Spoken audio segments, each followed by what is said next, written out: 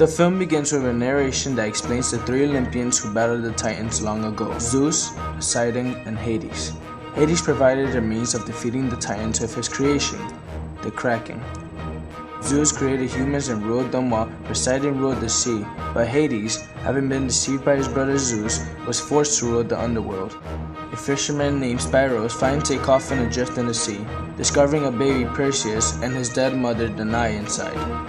Years later, Perseus and his family are fishing when they witness a group of soldiers from Argos destroying a statue of Zeus as a declaration of war against the gods. Hades appears and commands Harpies to massacre the soldiers before he himself destroys Perseus' family's fishing boat.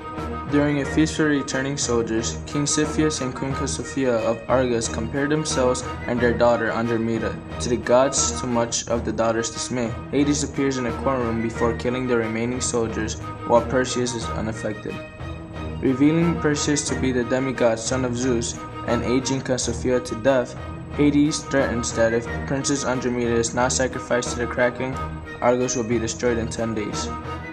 Perseus initially refuses until he meets Lo, a woman who does not age as punishment for refusing to be seduced by a god. Hades enlists Archytas, now called Kelebos, to kill off Perseus by imbuing him with superhuman powers.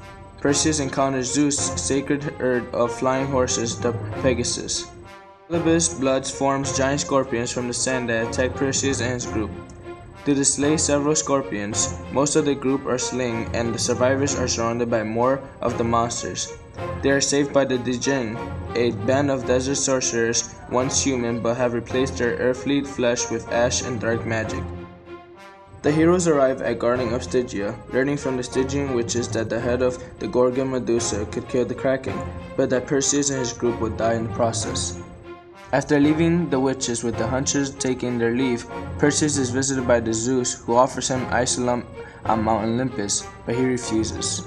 Zeus gives him instead a golden drachma, which Perseus later learns is a means to bribe Charon for passage into the underworld. Perseus' remaining soldiers fight hard to stay alive, turning to stone one by her gaze.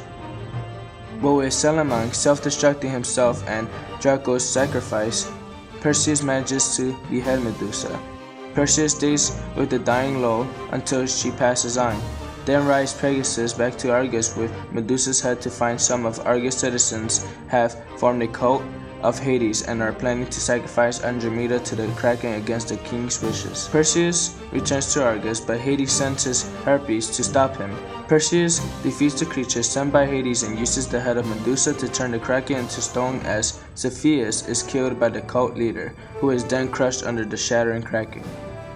After saving Argos from destruction, Andromeda suggests that Perseus become king and rule Argos at her side, but he declines. Zeus appears before Perseus again and offers to make him a god, but for a second time he refuses. Since Perseus is intent to stay on Earth, Zeus resurrects Lo and the two embrace while Pegasus flies above them.